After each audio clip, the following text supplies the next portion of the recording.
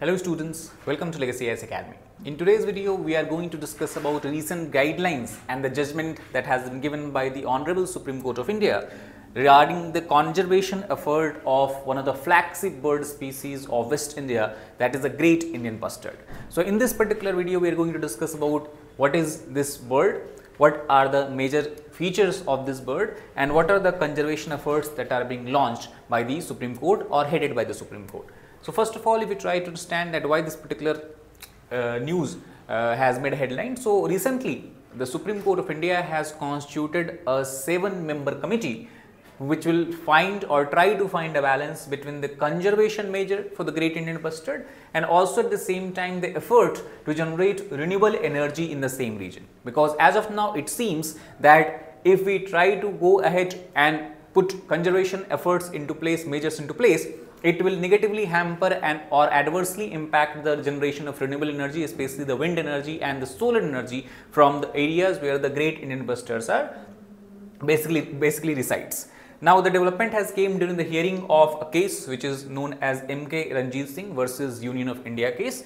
Although the top court had given a judgment in almost we can say 3 years before in 2021 related to the same matter. However, it is still continue to hear the case to ensure a smooth implementation of its rulings.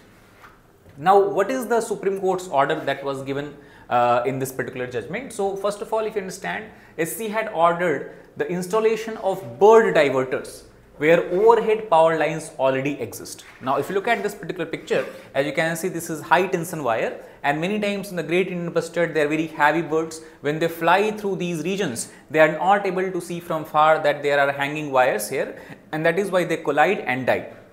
So, to prevent such kind of death, collision related death, the Supreme Court has asked to install bird diverters, which basically, as you can see, something they look like this. Basically, a disc shaped structure is there, which are tied to the high tension wire, high tension cables, and these discs basically reflect back the sunlight and moonlight. And that is why if the Great Indian Bustards are flying through these regions, due to the reflection of these bird diverters, they know that these areas they have to avoid, and thus their lives can be saved. It also has left the door open for the conversion of overhead cables into underground power lines. That was the main demand of the petition which was filed to Supreme Court 3-4 years back, where it has said that rather than depending on the overhead cable lines, if I try to make all the cable lines underground in this area, obviously the threats will completely disappear, and that is the best thing that we can do to save the Great Indian Bustard from such kind of disasters. The installation of underground power lines for future projects is something that also was a matter of discussion. Now, before going into details about this, let us try to briefly understand about the bird itself, that is the Great Indian Bustard. So, GIB is an avian species which has been classified as critically endangered, which is the highest level of threat we can see from here, because after that the bird or any particular animal species can either become extinct in wild or finally extinct overall. So, if you look at the IUCN status, it is obviously critically endangered, and the reason is very clear, because the current population of this species is less than 200 in India, and they are mainly found in a narrow pocket of Rajasthan and the Kutch region of Gujarat. The biggest threat to these birds is obviously the overhead power lines, about which we have talked about. Frequent collisions have resulted into the death of many Great Indian Bustard. So, if you look at how the population of these major bird species has declined, we can see in 1969, the population of Great Indian Bustard was somewhere about 1260, then further in 78 it became 745, then almost from 1978 to 2006 it has remained steady or declined very what you can say into a lower extent to 600, but since 2006, that we can see between 2006 to 2020, decline is tremendous in nature. It has declined by almost 4 times. So, from 600 to less than 150, almost 90% decline has happened in overall 50 years time period, and one of the major threat obviously is the development projects where the overhead cable lines are being constructed. Apart from that, if we talk about the conservation measures that has been put into place by government and the local authorities, basically we are having conservation breeding that is being done here. However, if you talk about the Gujarat, where most of the bird species are situated, there are the 3-4 major issues that we can highlight. Obviously, the first is the high tension lines passing through the Nalia area of Gujarat. Apart from these, there are also some other threats for the Great Indian Bustard, that is increase in the encroachment in the areas where the bird species are living and thriving. Third, increase in the number of wind turbines, because wind turbines also pose the same challenge of collision and collision related death. Then we have the habitat in Kutch is changing drastically due to several factors such as increase in the agricultural activities, invasion of what you can say as Prosopis julifera, which is a kind of plant that actually accumulates or absorbs huge amount of water, leaving bird waterless. And last, we can say traditional hunting that is being practiced by some of the tribes or a specific community that are residing in these areas. These are the major challenges. Now, overall, if you talk about the features of this bird, the scientific name of this bird is Ardiotis nigriceps. The size is very large, actually 110 centimeters, that is the height of this particular bird. Largest land bird of India, that is your Great Indian Bustard, found in the dry grassland and scrub forest kind of region. Location wise, if you look at the map of India, we can see from here that the largest population is found in Rajasthan, then you have the second largest population in the state of Gujarat, and then there is a possible breeding that can be done in some of the southern states such as Karnataka, Maharashtra and part of the southeast Gujarat as well. Now, let us come back to what has been the effort taken by Supreme Court in this regard.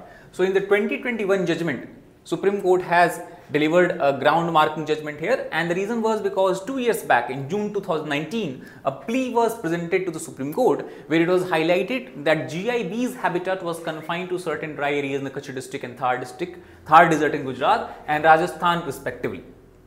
And thus, in these regions, due to huge private and public renewable energy infrastructure that is being developed, the construction of overhead power lines has become necessary. And due to construction of these overhead power lines, these has become a primary cause of the death of this particular bird according to the petition. Now, taking these matters into cognizance, the Supreme Court of India in April 2021 has said, with respect to obviously the Thar and Kutch region, that basically the petition has asked to delineate two kind of areas in this region. The first, that will be called as, or that was called as priority areas, and in priority areas, petition actually asked the Supreme Court to make sure that all power lines are underground or are not allowed anymore in the future. That means they asked for complete ban or a blanket ban on the power lines in priority areas. On the other hand, some areas were categorized as the potential areas, and for these areas, the power lines can be laid with proper mitigation measure. And one example we have discussed in the beginning is the installation of bird diverters. So, this was the judgment which Supreme Court gave in 2021 responding to the plea of June 2019. Now, in this regard, government also responded, and the government response was that GIBs lacks frontal vision, and since they lack frontal vision, they cannot detect power lines ahead of them, especially from far. And thus, obviously, as we discussed, these are very large bird, more than 1 meter in height, and thus they are also heavy in weight. These birds are unable to maneuver across power lines within close distances, and that is why the government agreed that for a low voltage lines, what happens when they collide with low voltage lines, they undergo electrocution, and electrocution is often the cause of the death due to a smaller phase to phase separation distance that we see in low voltage line.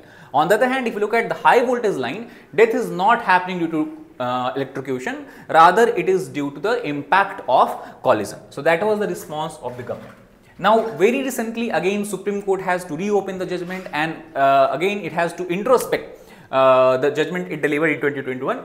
The reason was because multiple solar and wind producing companies, they again filed a fresh petition, an application Supreme Court claiming that its judgment of April 2021, which put a blanket ban on the construction of the power lines, is interfering with the ability of these firms to set up businesses in the Thar and Kutch region, which is known for its potential of solar as well as wind energy generation. Now, the bench has appeared to be sympathetic this time toward the centre's stand as well as the plight of these firms, and thus it has said that almost as per the April 2021 judgment, 80,688 square kilometer of land that were earmarked for blanket ban of such kind of lines seems excessive, and thus for underground power lines in this large area construction of these underground power lines in such a large area seems kind of impossible challenge, and thus it has suggested that from this large area of more than 80,000 square kilometer, we should try to identify a critical area which will be roughly 1/10 of the size, that is 6,000 square kilometers, where the undergrounding of the power cables or power lines can be done. At the same time, it also has directed recently that both parties should come up with a list of names for a committee which will tackle the GIB issues further. And thus, taking this into cognizance, the parties have come to an agreement where they have listed the number or the members of the committee, and thus taking that into consideration, the Supreme Court has recently created a 7-member committee which has been tasked with suggesting conservation and protection measures for the Great Indian Bustard. Now, the committee has to submit a report by July 31, and the court has lifted for now the blanket restrictions against the construction of underground power lines. So that is all about this particular issue. I hope you understood that what is the issue plaguing the Great Indian Bustard in this region, and what was the Supreme Court's role in overall conservation efforts of the Great Indian Bustard, as well as the problem that it incurred to the development work, especially related to the renewable energy development in this particular area. That is all for this particular video. Thank you very much.